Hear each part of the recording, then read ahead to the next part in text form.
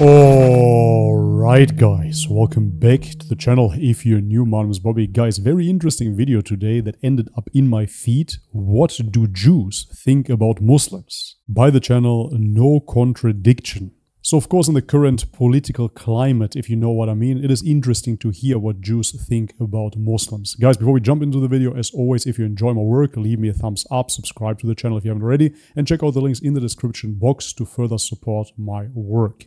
And now, with no further ado, let's have a look. Shalom Aleichem, my brothers and sisters. Shalom Aleichem. Today I want to discuss what the Jews think of Muslims. Now, obviously I cannot really speak for all the Jews, but I can, speak for myself. You must be a Russian and Jew. I just would like to say that, I really respect the monotheism of Muslims. The fact that they worship one God, the fact that they don't tolerate any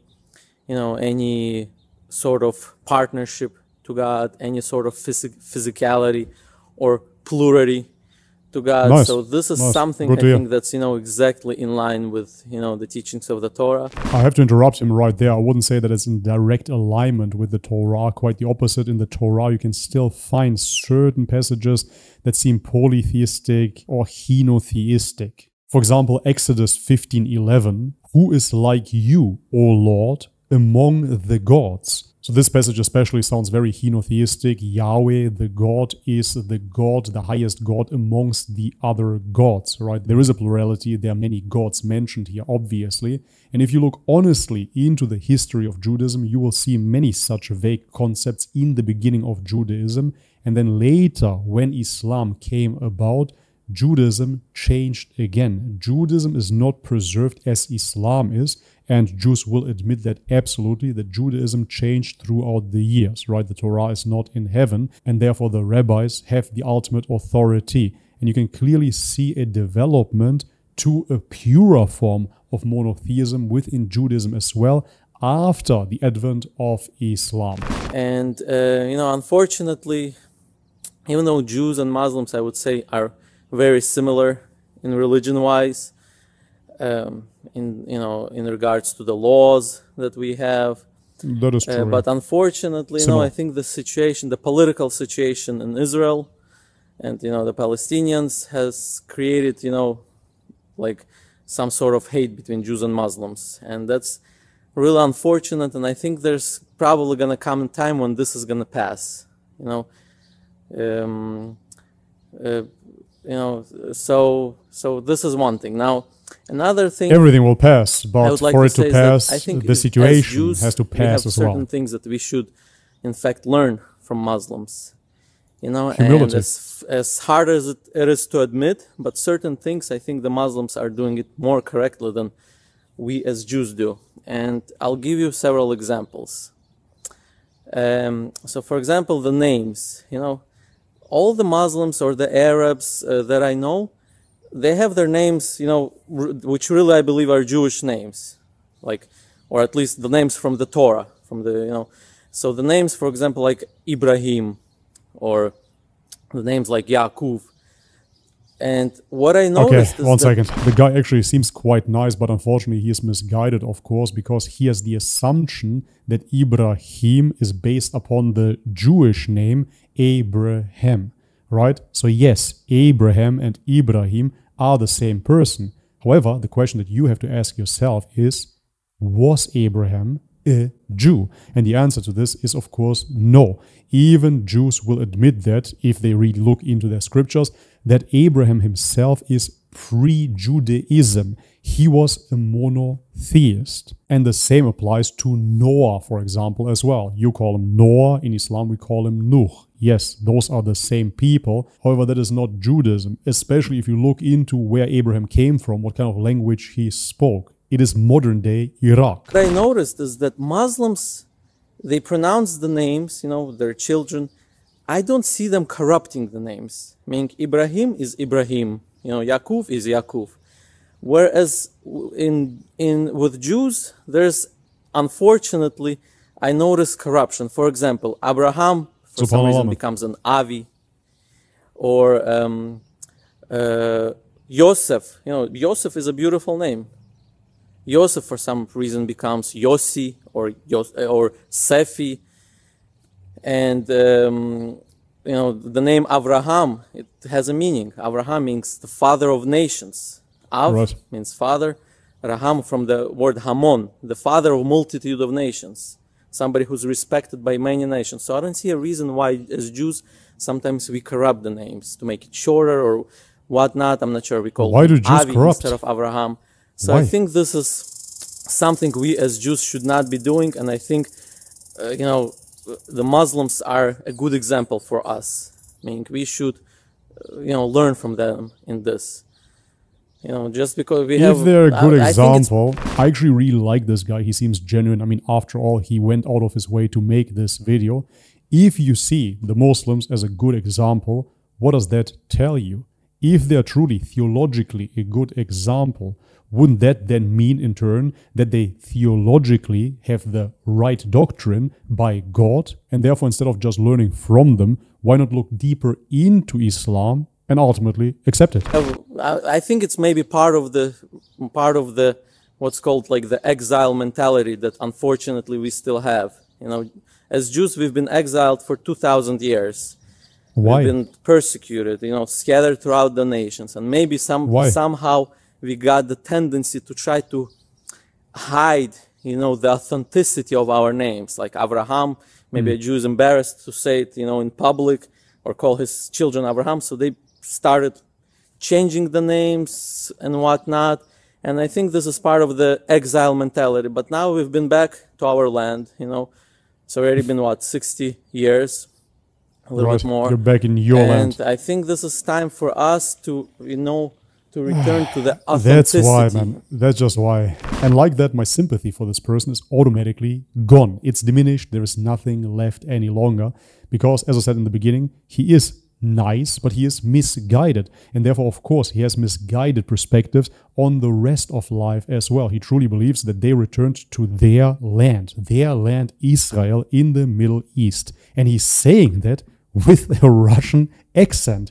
You are a descendant of the Khazars. This is what you are. You are a European that adopted Judaism hundreds of years ago. This is just factual. You're not returning to your land. This land belongs to the Palestinians. To return to the authenticity of Judaism, meaning, you know, we're established. Yeah. It's time if for you us would to return to authenticity, your name would be Oleg. The way it's meant to be from the Torah. And without, you know, without trying to hide things. And I think this is, you know, one thing that we should learn from Muslims are the names. Another thing, I think, which is an important thing that as Jews we should learn from Muslims is this, is that when they read the Quran, I don't know if any of you heard of this, but or heard them read the Quran, but when they read the Quran, they take their time. They read it slowly, clearly, pronouncing every syllable and every letter.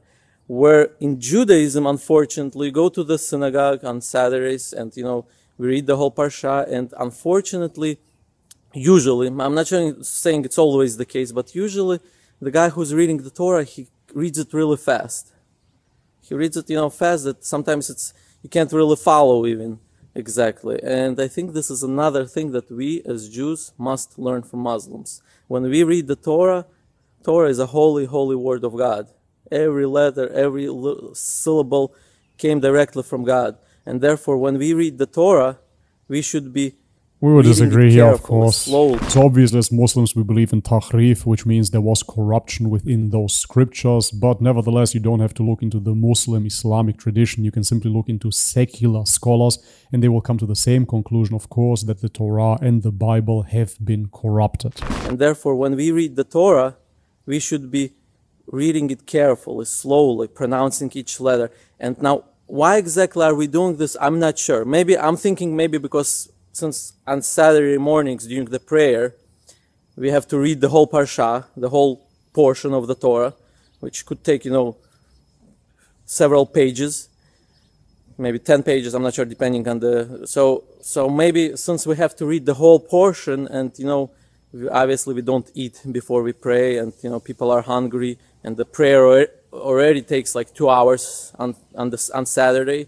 So maybe that's the reason why, you know, if we would be reading every word, we would be spending like 5 hours during the prayer on Saturday, hungry. Maybe that's the reason why. But if that's the case, at least on Mondays and Thursdays, when we also read the Torah and we read not a big portion of it, you know, just maybe 10 psukim or so, at least at that time, we should be, I think, you know, taking it more carefully and, you know, reading it more carefully and taking our time. Another thing I think we as Jews must learn from Muslims, especially our Jewish sisters, is the modesty. You know, if you notice, why don't you just become Muslim, women, man? The way they cover their hair, you know, they cover their hair, their cheeks, their neck pretty much. Some of them even cover their faces. And I think Jewish sisters have a lot to learn from this, and they should, you know, adopt the, you know, the hijab. And in fact, some Jews do that. So, so I'm not saying that all Christians Jews used to do that too. Do that. But there are some Jews, I think, Left Tahor is a group. But I know anyways, about I think that when it comes, you know, even though Jews and Muslims became sort of an enemies, you know, when it comes to Israel and Palestine, that does not mean that we should be dishonest. You know, I think we should be honest on certain things that are done correctly. Great. So then you should be honest about the history of the Palestinians in that land, and that, as you mentioned yourself, you guys have been there for 60, 70 years. And I'm speaking about the Europeans that settled there. This is not a conspiracy theory, this is just factual. So please be honest there as well. You know, among others, I think we should learn from and we should adapt. And hopefully, you know, because as Jews, what did the prophet Isaiah say? That we are supposed to be a light unto the nations. You know, the nations are supposed to learn from us when it comes to monotheism, when it comes to the law of the Torah. So hopefully, and I'm not saying we didn't do that. I think we did do that. You know, I think all the monotheistic religions somehow emerged from the fact that there were Jews among them that lived among them. So, but I disagree. You know, I think if we do Judaism the correct way, the authentic way, I think we would be more successful in bringing light to the whole world. Thank you for watching.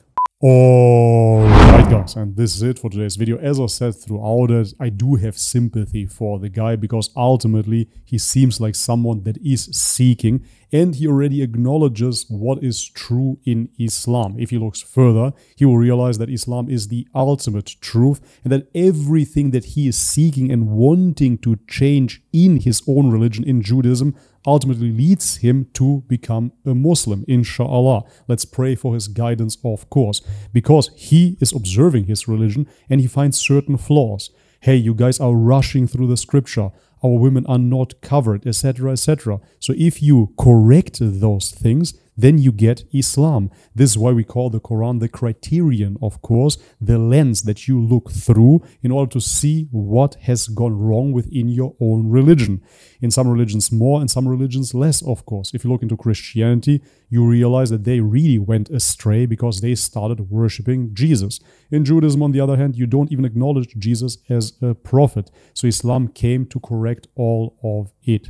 As I said throughout the video as well, the guy unfortunately is of course still misguided, especially politically. I don't want to get into it too deep. We all know the truth and we all understand who that land belongs to, but nevertheless, theologically he already starts seeing the truth. So therefore, yet again, let's pray for his guidance. And if you're watching this video, I officially invite you to Islam. Alright guys, and this is it for today's video. If you liked it, leave it a thumbs up, subscribe to the channel if you haven't already, and check out the links in the description box below to further support my work. And now, as always, may God bless you all, much love and peace. يا نفس إن لم تظفري لا تجزعي